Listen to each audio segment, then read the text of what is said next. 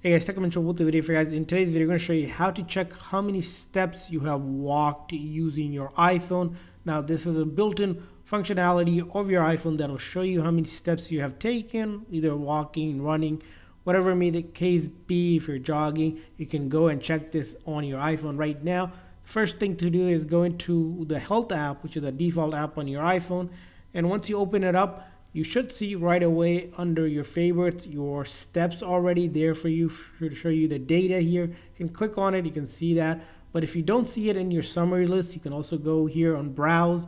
And once you click on browse here, you're going to click on activity. And once you click on activity, it's going to tell you about your steps that you have taken. Now, whether the steps you have, it's going to show up here and also show you things like distance. And if you click on it, you can see more data. For example, previous days that you have taken it. You can do a monthly. You could do a 6 months, as you can see here as well. Highlight a yearly one and a daily one as well. And of course, there's much more data if you want to check out all of these stats. You can kind of browse around, but this is a good way to see how many steps you have taken using your iPhone. That's already data built in, which your iPhone does gather. So I hope this quick video was helpful. If so, please make sure to like and subscribe. Thanks for watching, guys. See you guys next time.